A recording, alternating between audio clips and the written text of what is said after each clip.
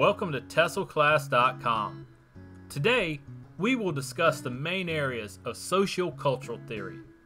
There are two forms of interaction with SC theory: intrapersonal and interpersonal. Intrapersonal is any interaction within the person, such as inner speech or private speech. Interpersonal is any interaction that is done between another person or a group. Another key aspect is zone of proximal development, or ZPD. ZPD says that the learner is the blue circle in the middle. This represents what he knows. Now the bigger circle is potential knowledge the learner can achieve if he receives help from an expert or someone more knowledgeable. One other element to SC theory is scaffolding.